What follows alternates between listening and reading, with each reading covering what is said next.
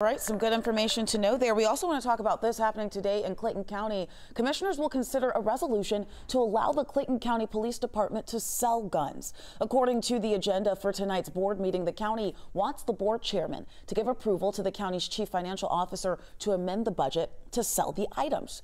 So 66 guns and accessories were either found, abandoned, or given to the police for safekeeping, but they were never able to be returned to their owners. They've now been at the police department past the designated amount of time for them to be held.